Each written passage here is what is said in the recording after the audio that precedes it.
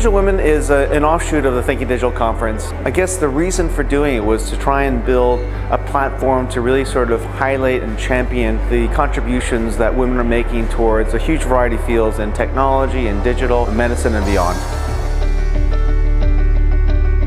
It has such a diverse group of different speakers with some really inspiring messages.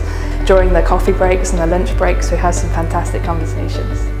Thinking Digital is a great place for melding ideas together. I usually leave with more questions than answers, which is a good thing. I thought it was an amazing collection of people, and all of these ideas coming together, I hope will spark some new ideas for me. I had a great day.